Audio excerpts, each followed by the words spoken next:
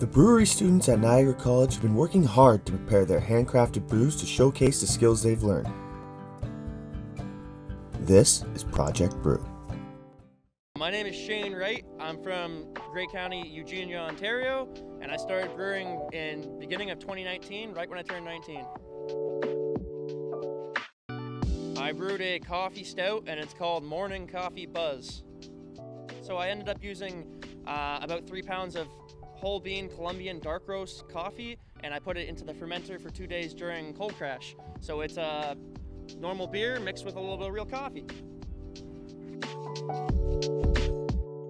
My favorite beer style to drink, the one I appreciate the most, would be stouts, but I have had my fair share of lagers in my day, and I always go back to them every now and then.